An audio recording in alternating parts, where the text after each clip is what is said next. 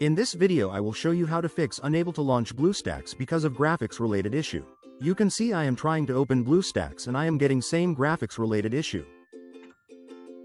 To fix this, go to search and type BlueStacks multi-instance manager and select it from the list.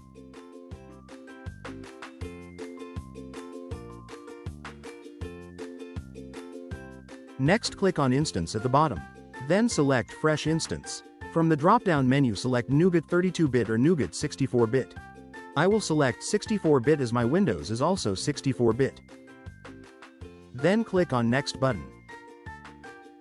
Then select max CPU core from CPU cores drop-down.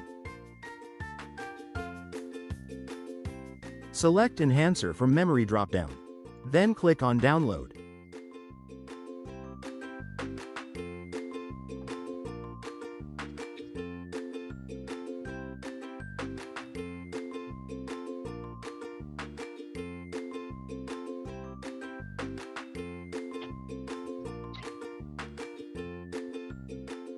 After that, click on Start and you should be able to stack BlueStacks.